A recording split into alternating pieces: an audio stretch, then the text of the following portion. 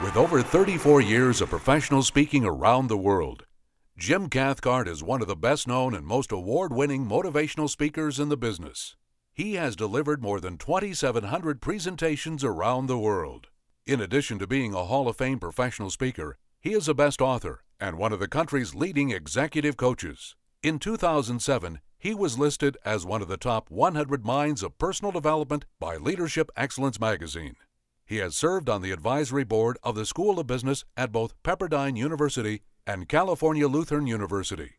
Please welcome the CEO and founder of Cathcart Institute Incorporated, Jim Cathcart.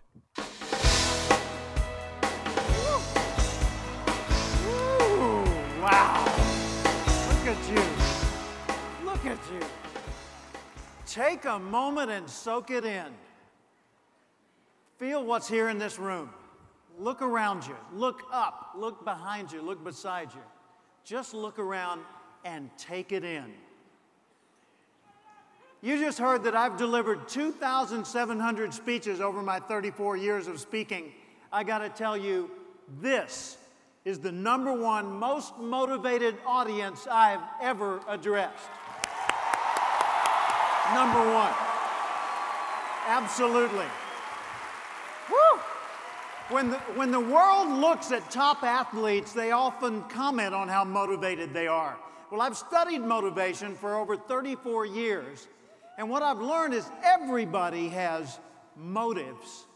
But what separates the winners from the rest of the crowd is that they act on their motives. They develop the discipline. They take the time and do the actual work to become their best. And today we're going to meet some of the most motivated athletes in the world. Individuals who have made the commitment to do more than other people thought they could. Everyone needs a vehicle for self-development and an avenue for self-expression in order to succeed. For these athletes, sports is that vehicle, and Special Olympics is the avenue. Like you, I am very proud to be part of this wonderful event.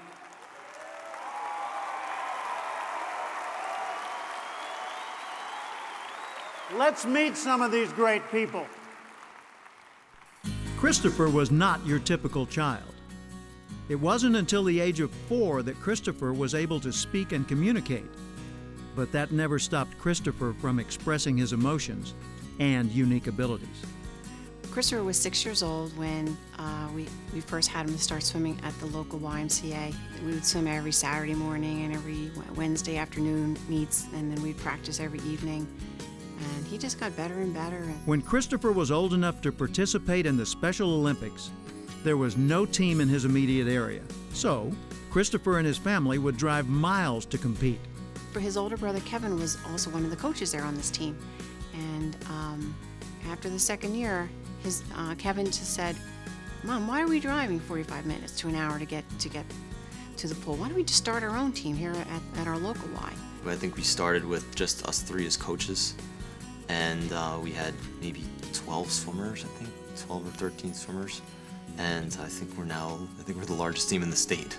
My 2 brothers, Matt and Kevin, they taught me how to do flip turns and some different strokes. Christopher was helping the community learn about how sport could provide a vehicle to create a level field for competition and participation. But it didn't stop there. Swimming was just beginning to showcase Christopher's ability. When he's on that Marlin team, he's on that special needs team, and he's at practice, he's their role model because he's such a fantastic swimmer. Yeah, I did teach the Marlins, and I was their team leader. Today, the Marlins have 42 swimmers and a long waiting list of community members wanting to volunteer to help support the team. And I think part of the reason why they volunteer their time is because of Christopher, because they know Christopher and they realize, hey, he's a pretty cool kid. I think it's great because, we kind of set an example, and then people kind of followed it. Not only followed it, but went a step above to become special needs teachers as well. Christopher also tried out for the competitive swim team at his local Y. He didn't make it, but he never quit. He kept practicing, and 3 years later, a new coach welcomed him.